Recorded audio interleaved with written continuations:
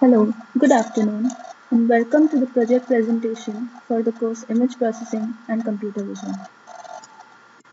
My project is about an edge detection algorithm. The topic is General Design of an Image-Specific Edge Detection Algorithm. What is edge detection? Edge detection simply is in an image, when you come across a range of intensity values, the difference in adjacent pixels, the intensity difference in the adjacent pixels gives you whether there is a sudden change in the value or not. That is, if there is a sudden change, that means an edge has occurred there. If there is no sudden change, then maybe it is a continuous variation. It might not be an edge, or it could be an edge which is not showing up in the image.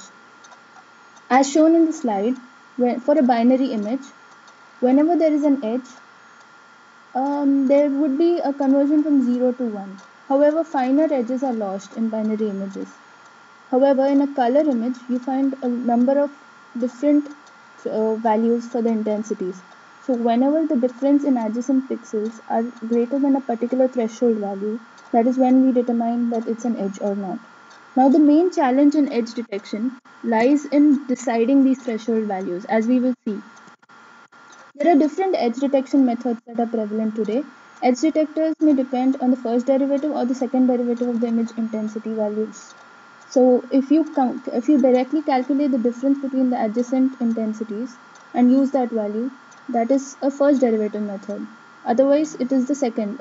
When you further differentiate that value, that is, you calculate the difference of differences. Canny edge detector is one of the most popular edge detectors used today. Why is it popular? Is that it uses a preprocessing inherently. That is, it uses a Gaussian filter to filter the original image, and then it applies a Sobel operator on it. You get you get an edge detected. However, in Canny, there are two threshold values. There is a higher threshold value and a lower threshold value. Now, if the intensity difference that has been computed from using the Sobel operators is higher than the higher threshold value, then it is considered a strong edge. However, if there is any intensity difference that is lower than the lower threshold value, then it is discarded as not an edge. Then finally, if the threshold value lies between both the lower threshold value and the higher threshold value, then we check for the connectivity of the pixel. And if it is connected to a strong edge, only then we mark it as a strong as an edge. So this makes it robust to those pixels that could be discarded thinking that they are noise, when in reality they are edge pixels. Now here, this is the original image I have used, and we see the results of directly applying edge detectors on it. A zero cross detector, Canny detector, log detector shows such results. As you can see, the values are not at all, sorry,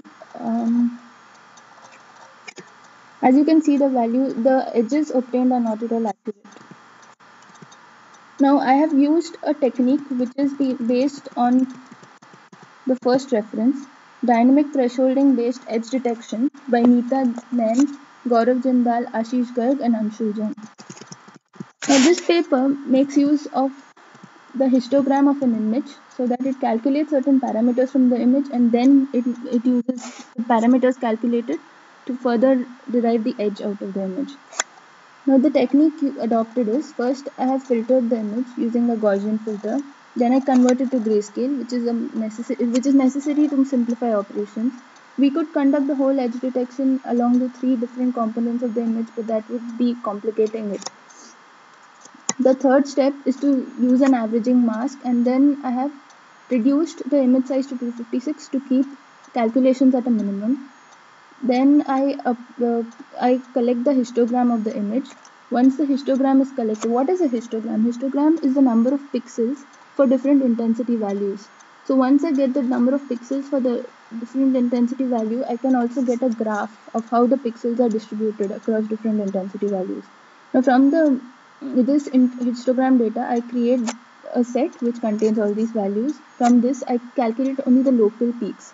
Now again from this set of local peaks, I take out those values which are within 1% of the maximum value of the maximum frequency, and I discard all other values. Now this value of 1% has been empirically decided, and it has been proved effective, and this is the value that is proposed by the paper I have based my research on. From the set that we get, now we further discard those pixels which are those values which are corresponding to pixels that are 20 intensity levels away. So we can discard these because they are very close to each other. Then using this final set that we have a relevant set. So using this relevant set of peaks, these are the main peaks we have to consider while for proceeding. So using this main set, we calculate the optimal thresholds using Otsu's method. These are some set of thresholds that we have obtained with our computation, but given this set, Otsu's method calculates the optimal values of the thresholds. Now based on this, we have segmented the image. Then the image used is the resized earlier image that was resized. On this we apply the Canny operator. On this we use a mask which just clears out the edge a bit. Now we'll see the results obtained. This is the original image and the filtered image. Now this is the image converted to gray and it has been resized.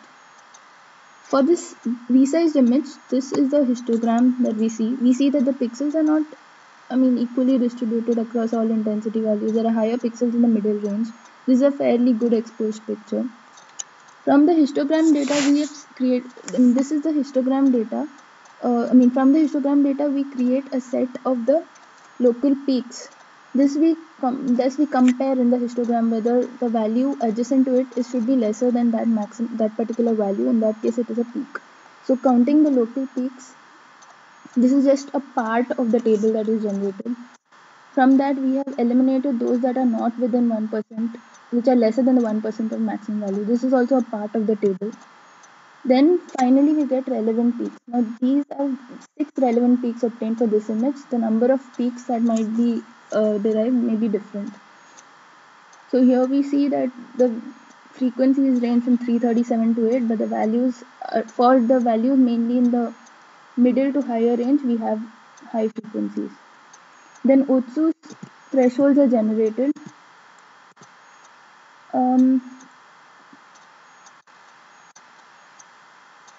The same values are shown. Then we base the Otsu's threshold values on using the threshold values, we segment the image. Once the image is, as you can see, there are like 6 different values that are there. So there will be only 6 intensity levels across the image. And using this, here also in the image, you can notice that due to light, there is a problem. So the segmentation is not very accurate. This might create false edges. Finally, the edge we have detected is on the right side. The left side image is just by using the Canny operation, and on the right we have eroded the edge. We have made the edge finer. This is the final result. The original image and the edge detected image. These are the references used. Thank you. The edge detection operation is useful because we can extract a particular part of the image. We can make a machine intelligent enough to calculate, maybe obtain a shape from the image automatically, and such operations. This is good for object recognition, motion tracking. Now I will run the program and give a demo. Once we will run it with the same image, and we can use another image.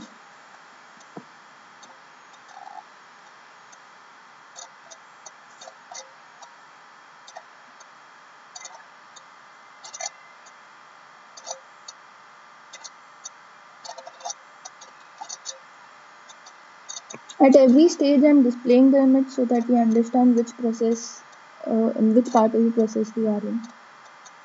This is the original, and then the figure 2 represents Gaussian filtered image. Now we will be getting the gray image. Okay.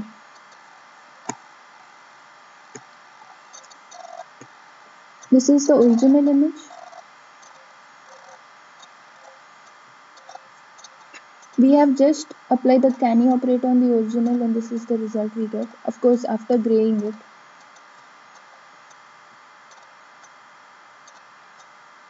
Now this is the histogram that we have obtained for the image.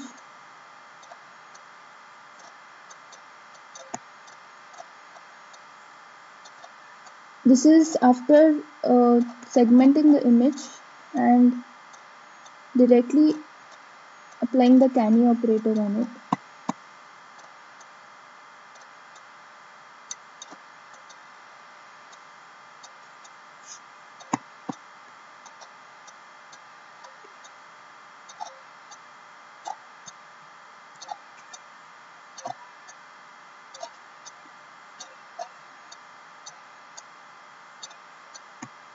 This is after clearing out the edge. There is not much of a difference because the edge is clear enough.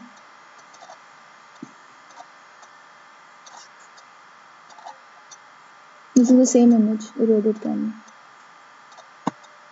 These results are obtained for, as you can see,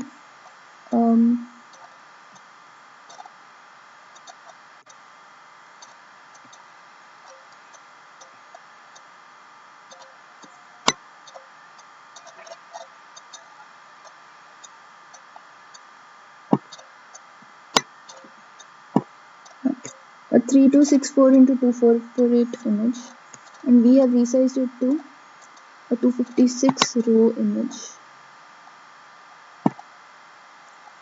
That becomes 256 into 192. Now let me demonstrate this using another image.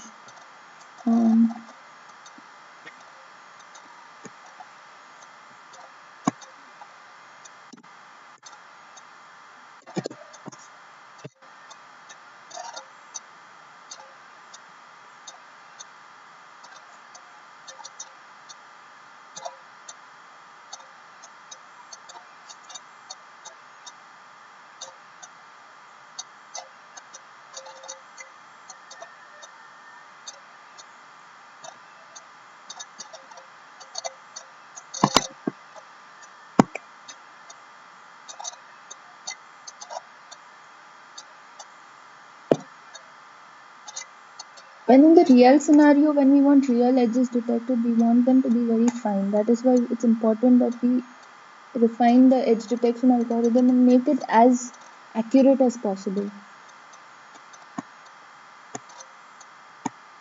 This is the original image, and the final Canny image that we have is in the last.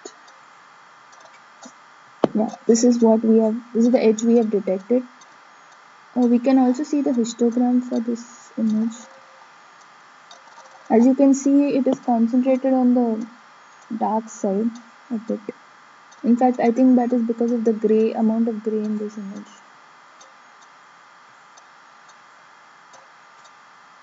And for this particular image, if we check the number of relevant peaks that are generated, we can see that they would be different. In this case, 7 peaks.